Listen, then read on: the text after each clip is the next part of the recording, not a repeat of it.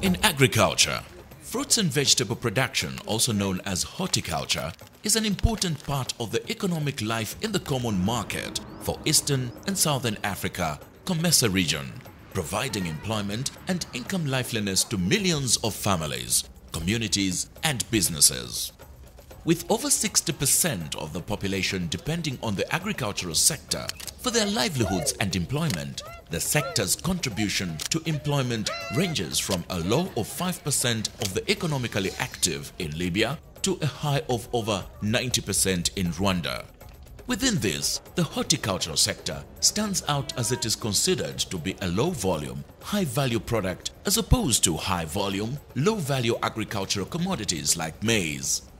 Exports of horticultural products within the COMESA rose by 13% from 2012 to 2014, while imports rose by 68% from 2010 to 2014. The COMESA region therefore recognizes horticulture as having great potential for trade if fully exploited. With this in mind, COMESA has put in place policies, systems, regulations and procedures to create a conducive and transparent environment for conducting regional and international agricultural trade with forward and backward linkages from the farmer to the market. Main markets include the COMESA region itself, the European Union and Asia. However, a key concern in horticultural production, specifically for fruits and vegetables production, is the notorious fruit fly pests which causes damage to crops. The fruit fly also presents challenges for market access to regional and international markets alike. For instance, it is estimated that of the 1.9 million tons of mangoes produced annually in Africa, 30 to 35%, up to 760,000 tons, are destroyed by fruit flies. Additionally, quarantine restrictions imposed on affected imports of fruits and vegetables result in significant costs to the exporter. But what is a fruit fly? A fruit fly is basically, as the name suggests, a fly. And what it does is that its female lays some eggs in a fruit and the eggs become larvae. So when you are cutting your mangoes to eat, you find some maggots inside. So that larval stage is really the most destructive. Zimbabwe, a growing producer and exporter of fresh fruits and vegetables in the COMESA region, produces a wide range of fruits that include apples, avocado, citrus, banana, coffee, guava, mangoes, peaches, as well as vegetables such as cucurbits, bell peppers, eggplants and tomatoes. In 2015, Zimbabwe's horticultural exports amounted to $72.1 million, with its main buyers being the European Union, taking up a combined bulk of $57.5 million worth of produce, with the Netherlands at $32.6 million, the United Kingdom at $13.5 million, Germany at $5.3 million, France at $3.2 million and Poland at $2.9 million, according to trade promotion agency Zimtrade. Citrus was Zimbabwe's leading export of horticultural product, making up 32% of total volumes, followed by flowers at 25%, peas at 19%, dried leguminous vegetables at 11%, berries at 7%, while an assortment of other produce made up the remaining 6%. While the statistics reflect a significant increase from $49 million in 2014, the 1999-2000 peak years were around $143 million, giving a hint of the potential to improve current production and exports. Efforts are therefore being made by government with the private sector to improve production and exports of fruits and vegetables as reflected in the country's strategy. We are quite happy and appreciative of the assistance and the timely disbursement of the funds which have coming in, which is tied in with our Zim assets, as well as the value addition and beneficiation, whereby we are looking at how best we can increase our presence on the international scene by getting more exposed to the international markets, specifically the European Union, where we are exporting most of our products. The fruit fly surveillance program in Zimbabwe began in 2010 with funds from the government as well as individual commercial farmers who set up a fruit fly trapping network for early warning against fruit fly with particular focus on B. dorsalis. In 2012, a full-fledged fruit fly surveillance program was put in place with the assistance of a project grant from the COMESA Adjustment Facility (CAF) through the Regional Integration Support Mechanism (RISM) with funding from the European Union. I'm sure we should be winning the battle. The reason I'm saying that is that if we move in methodically and strategically like what we're doing now, we should be able at least to make sure that the zones where the production takes place, they are kept clean as much as possible. And already, for those commercial exporters like the stone fruit exporters, that is already being done. I don't think we have any other choice but to make sure that is done. Would also like to see our local products on the market being of good quality as well. Anywhere in the world, whether it's here in Zimbabwe or out there, nobody wants to buy a poor quality product. The project has been managed and supported by the government of Zimbabwe through provision of infrastructure and human resources. This was meant to contribute to improving the dwindling exports to the regional and international markets. 4 major commercial farms such as Claremont Orchard in Nyanga District, Churchill Rolex Farm in Marondera, Nottingham Estates and Bishopstone Estate, both in Beitbridge Town, produce a variety of fruits that include citrus, banana, apples and stone fruits mainly for export. Claremont Orchards, located in Juliusdale, Nyanga District about 250 kilometers from Harare, produce mainly stone fruits such as peaches, plums and nectarines, apples, pears and passion fruit. The farm has a production system of commercial temperature fruits for local and export markets. When we are exporting to the EU, we have to meet their export standards. Firstly, we have to make sure we meet the sugar contents, which is above 10%, and we have done that for all the time we have been exporting.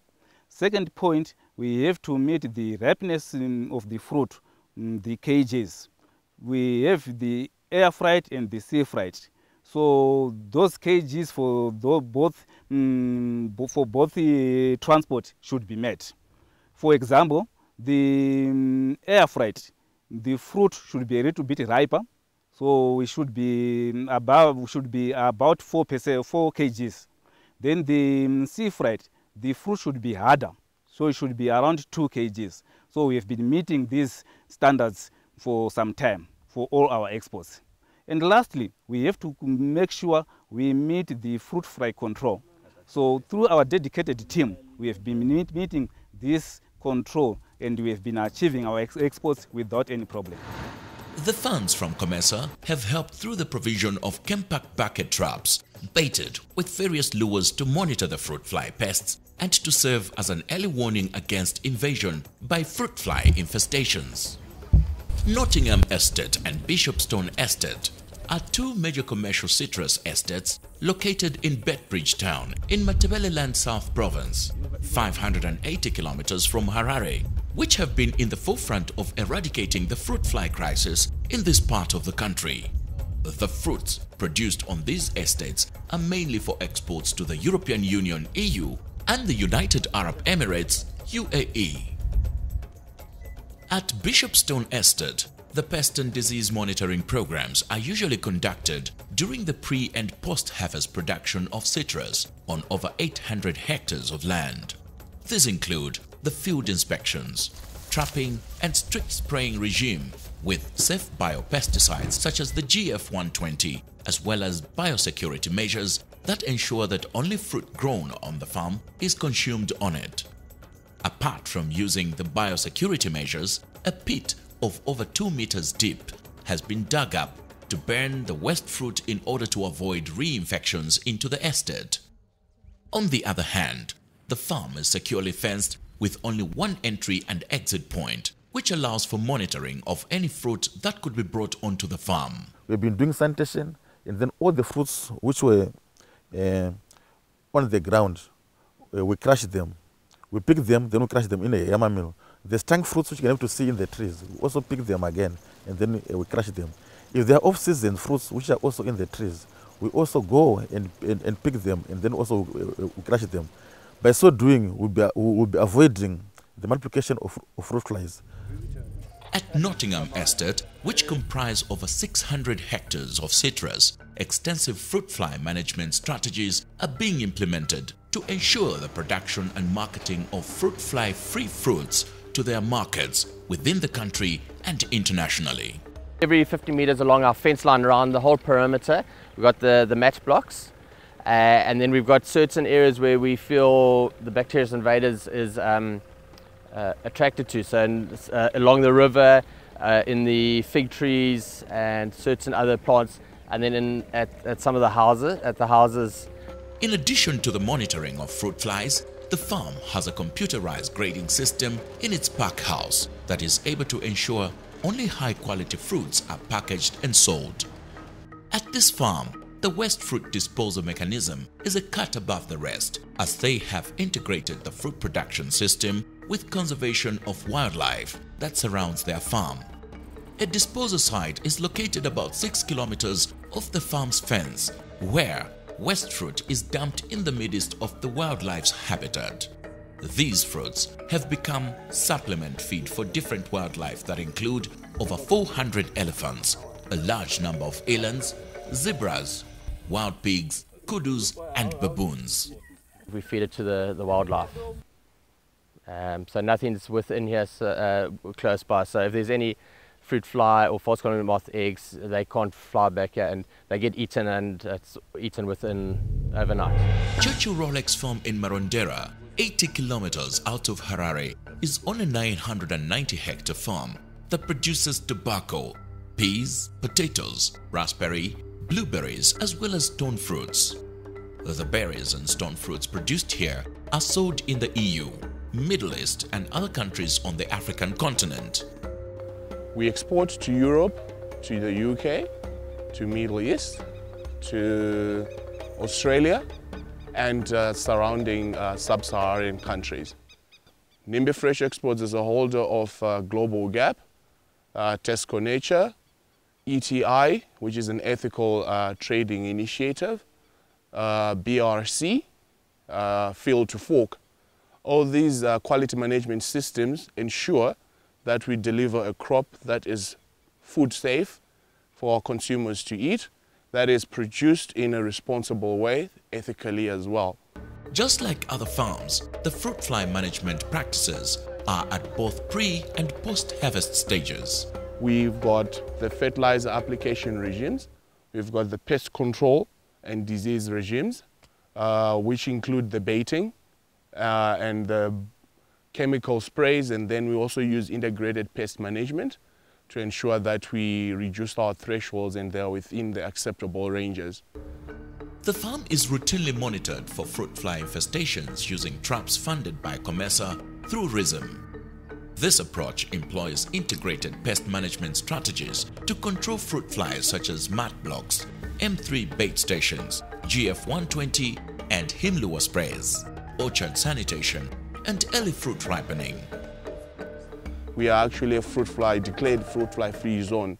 We achieve this by ensuring that all our control measures are within place. There are biosecurity measures on the farm where people are allowed to eat at designation areas such as the reaping station at tea time. Also, we do not allow people to come with their fruits onto the farm.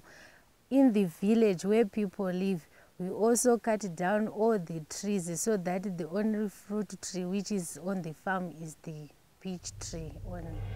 Chipinge Banana Company, a subsidiary of Matanuska Private Limited, has a commercial fruit production system of tropical fruits in Manicaland province, solely producing bananas for export to the South African and European market. The farm, in addition to fruit fly monitoring, uses Chempack bucket traps, baited with a variety of lures. The farm does not use chemical sprays, but covers the fruits with a thick colored plastic bag to prevent fruit flies from laying their eggs on them while still in the field. They also harvest bananas whilst they are still green and unattractive to fruit flies for egg laying. At the pack shed, workers dispose the waste bananas by chopping and feeding them to pigs. Biosecurity measures on the farm also ensure that no fruit fly is brought onto the premise. They're fumigated, of which they're protecting the bunches from any fruit fly issues and any damage which damage the bananas. And our plantation is clean. All those disposal of waste bananas, we bury them. We dug a pit and bury them, of which there's no any attractive fruit flies around. COMESA, through the government of Zimbabwe, is not only implementing the programs with commercial farmers, but is also working with the subsistence farmers in rural part of the country to help them provide the local market with quality fruits and vegetables. For example, at the homestead of Matonga in Morelwa, Mashonaland East Province, and at the Chimtotos in Kwayedza village, Chimpinge district in Manicaland Province, these two families, with the assistance of community around them, run various small-scale agricultural activities that include piggery, poultry and horticulture production. At the Matonga's homestead, the horticultural venture comprises of established orchards consisting of about 700 trees that produce citrus, mangoes, guavas, peaches, loquats and bananas. Within the same orchards, they intercrop their land with vegetables like pumpkins, cowpea and sugar beans. Before the people were invited, when they saw these blocks being put all over around our area, they thought maybe it was witchcraft, and some began to pull them out and throw them away until they were given in awareness that no, this is fruit fly. And after that awareness, everybody now has embraced it. Zvinonga zvadonha pasi zvechiora, ndinotserera pasi mugomba ndovhara. Zvinonga zvaakurumwa rumwa, ndinodaidza ana mudhumeni kuti andibatsire kuti tingarapa sei kuti zvinoruma zvisadini zvisaruma. I have observed that there's need for more management of the fruit fly. Like when the fruit trees are flowering, there's need to spray the flowers. When the fruit fly pest problems was identified in November 2012, these farmers approached the National Plant Protection Organization (NPPO) for assistance in fighting the fruit flies. Having come to visit and to offer advisory services on fruit flies, we also realized that this farm had potential as they grow in a number of fruits, which include citrus, mango, guava, and also fruits and vegetables like the keke family. They also grow them, which are also hosts of fruit flies. Surrounding this farm, we have potential hosts of fruit flies, which still need to be assessed whether they like the distribution of the fruit flies in the host plants. At these homesteads, the management options used range from mass trapping, chemical spraying, orchard sanitation, as well as conservation of natural enemies with the use of an augmentorium. The idea behind the use of the augmentorium is to conserve natural enemies. Both the fruit fly and the natural enemies will be inside the fruit. But what happens is that the fruit rots and allows the natural enemies to fly out. On this yellow panel, we have smaller holes that will not allow the fruit fly, which is larger than the natural enemies, to escape. That way we'll be able to conserve the natural enemies, and they will be able to multiply and continuously reduce fruit flies in our orchards. As a way of enforcing the laws, the government has established a plant quarantine station in Mazowe, 35 kilometers from the capital, Harare. The enforcement of legislature ensures that pests and disease of quarantine importance do not go beyond the set economic thresholds. They also prevent export or importation of plant material that do not meet sanitary or phytosanitary SPS standards to the various destination markets as well as Zimbabwe. They are responsible for issuing phytosanitary certificates for export. Usually we are mainly guided by the import requirements from the importing country. So whenever we do the exports, we are supposed to meet the requirements of the receiving country. Depending on the country, some other countries, they don't have import permits. For example, those are in the European Union. So we get the import conditions in the EU directive. But for all other countries, they issue plant import permits and they give us the conditions. The plant quarantine station also has a laboratory which is used to research on possible outbreaks of any fruit fly and comes up with recommendations on how to eradicate or control the pest. In these incubators, we put these small lunch tins. Then after the lunch tins, we put the samples in kitchen baskets so that they can develop. After that, depending on the temperatures, they normally take about 15 to 25 days from egg to adult. So after the adult images, that's when we are going to realize and identify which species of the pest is it exactly. Because on the egg stage, we can't really tell which species is it. When the fruit fly counts have been made and registered into the record sheets, we need to identify each and every fruit fly that has been caught from the field. So each specimen, we view it under a microscope. As a way of ensuring strict adherence to the SPS requirements set by the international markets, the Ministry of Agriculture under the Plant and Quarantine Unit has an established facility at the Harare International Airport to ensure full adherence by those involved in the export of agricultural commodities. At this facility, a variety of fresh commodities that include animal products as well as plant crops like flowers, vegetables and fruits are stored in preparation for freight by air or by road. This is the last check we do on our fresh produce before we export it to the EU. What happens is we check the farms. That's where all the work is being done. So if we check the farms and we work with the farmers to ensure that whatever they are producing it's pest and disease free. So we make sure that we check that there are no diseased fruits. We make sure that we inspect the whole cover. The cover, we inspect it in, like you say, east, west, north and south. So it means you check the fruits which are on the eastern side, check the fruits which are on the western side, southern side, and then northern side. The intervention of the COMESA Adjustment Facility (CAF) through the Regional Integration Support Mechanism (RISM) in a joint effort with the government of Zimbabwe has been deemed to be a success, as most of these farms have recorded a huge progress in the fight against fruit fly, with an increase of their crop yields and quality, import bans being lifted, and a focused increase in export income. There is some success now coming in from the fruit fly. You've been out there and you saw what we are doing, the impact. We hope and believe that there will be an increase of exports due to the fact that now we have quality products that can be exported to Europe.